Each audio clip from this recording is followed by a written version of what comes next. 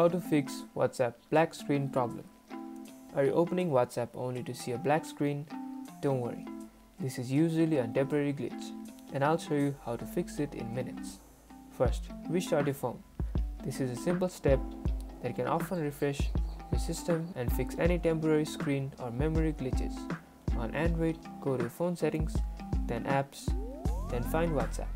Tap in storage, then clear the cache.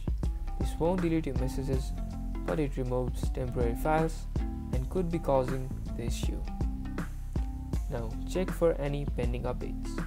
Go to the Play Store, search WhatsApp, and if there is an update button, tap on it.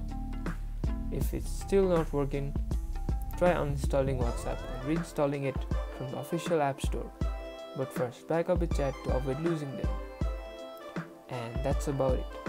If this video managed to help you, don't forget to smash that like button and subscribe for more videos like this. Thank you guys for watching, and see you guys in the next tutorial.